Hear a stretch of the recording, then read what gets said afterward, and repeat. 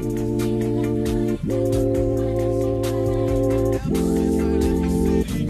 right, let's do it. Welcome back to another video. My name is Mario, and today we'll be going over how you can create this trendy effect for your car videos or motorcycle videos. This type of shooting, this type of video has been very trendy recently on Instagram Reels. We have a lot of speed ramps, but one thing that really sticks out is creating sort of like an emblem flip or logo flip for a car. And this is exactly what I'm going to do today. So stay tuned, follow along to know how to create this effect directly in Adobe After Effects. There's also many different ways of doing this. There's no one single way. This is the way that I do it. If you have an easier way to do it, let me know in the comments below. I'll love to hear about it. And before we continue, if you haven't subscribed, please hit that subscribe button for more videos from me in the future. And if you're subscribed, thank you again so much for coming here again. All right, so let's get over onto After Effects. Okay, so I have Adobe After Effects opened up right here. I have created a composition. To create a composition, all you need to do is click on create a new composition. I have mine set to 23.976 frames per second. You can set it at 1920 by 1080, or you can set it in 4K depending on the footage you're working with. So I have mine here already. I just named it tutorial. And have this video clip of this car that I had already speed ramped. Let me show you the previous version that I did of this effect just to show you what we'll be trying to create today.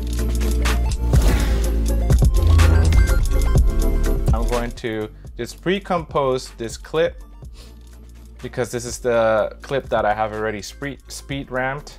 And if I go into time, enable time remapping, you'll be able to see the speed ramps that I have created. So let's go ahead, right click here and pre-compose this clip.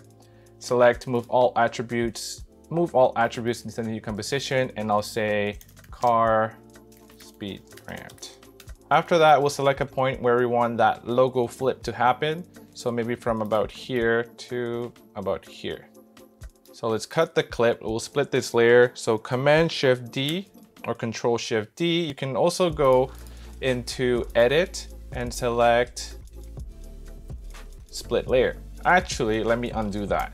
Before you do all of that, let's change the anchor point to the middle of the emblem of the logo. That's going to be very important before we do that flip. So let's select the pan behind tool, and then let's drag the anchor point to the middle of that logo. So now we can go ahead and split this layer. This is the part where it's gonna do the flip. So for organization purposes, we're going to rename our layers. So this will be car speed ramp beginning. This one will be car speed ramp end. And this will be the emblem flip. Now that we have that, click on the emblem flip layer and let's create a mask around that emblem. So with the layer selected, go into ellipse tool and let's draw a mask around that Mercedes-Benz logo. And I usually like to click the invert mask and just toggle it back and forth to see what I'm working with. I have a rough mask right here. What I'm going to do now is track that mask and create points, mask path, keyframe points. So before that, let's bring that to the beginning of the layer and toggle on that keyframe for mask path. And after that, let's go to the right. Let's open this tracker and we can analyze it. For something short like this, I usually like to go just frame by frame. So in order to do that, I can just click this button right here to analyze it frame by frame. And I can see how each frame does. And if I don't like what I'm seeing, I can always just adjust on the fly.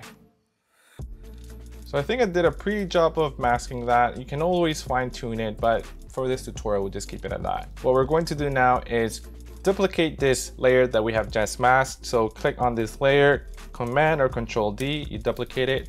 And the one that has been duplicated, let's go and change the name to Emblem Background, for lack of a better name.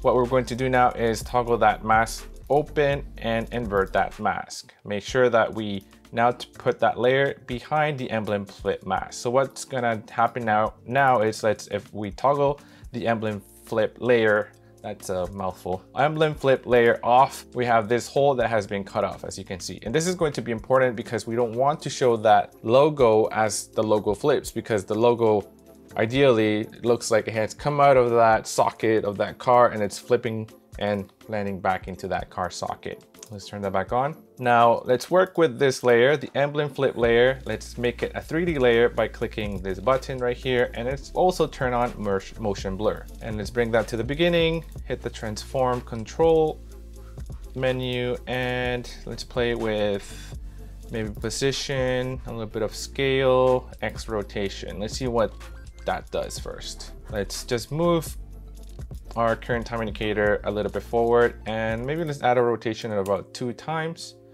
and let's see what that looks like. So that's looking pretty good already. So what we're going to do now is drag this one all the way, this end keyframe all the way to the end of that layer. Oh my gosh. Okay, so now let's add in another keyframe for X rotation right here, and we'll keep that at 0, 0, so it's 1 times 0, 0, and we'll duplicate that again. I want that to be about 1 for a little bit, so it's sort of like it starts to flip and then it'll fall down back onto the car. Let's add a little bit of a scale over here, about that much, and let's add another keyframe over here, and that just goes back to 100. So we'll change that scale back to 100. Let's increase that scale in the middle keyframe a little bit more, maybe that, and maybe play with the position a little bit right there. And because we shifted that position, I have to copy this initial keyframe for position. So Command or Control V and go all the way to the end and paste that with Command or Control V. Sorry, Command and Control C to copy, Command Control V to paste. So that's looking pretty good, pretty neat.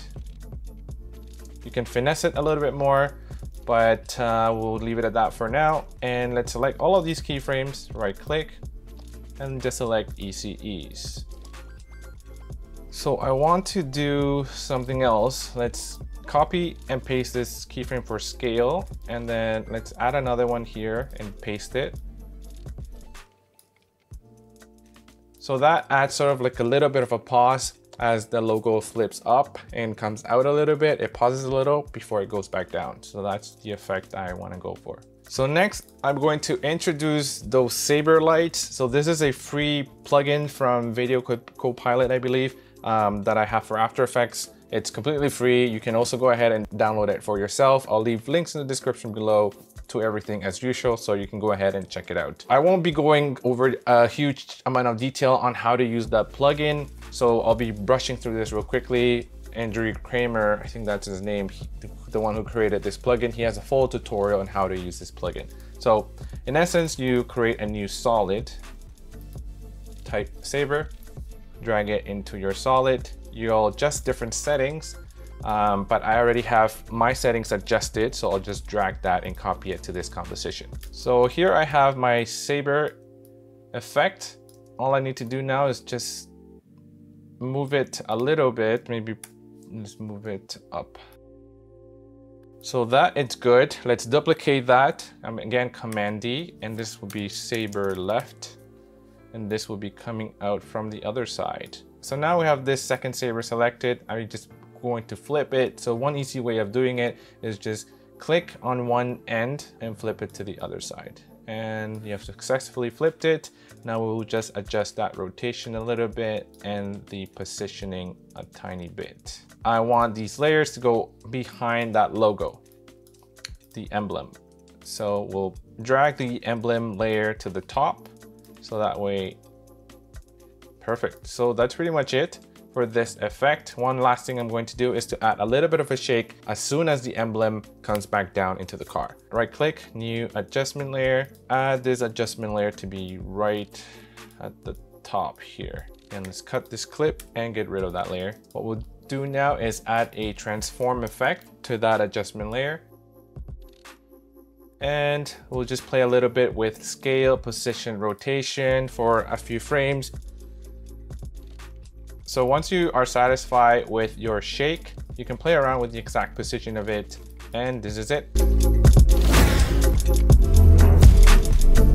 So that's it for this tutorial. I hope you enjoyed it. You learned something new. If you haven't subscribed already, make sure you hit the subscribe button. If you're already subscribed, thank you again so much for being here, and I'll see you next time.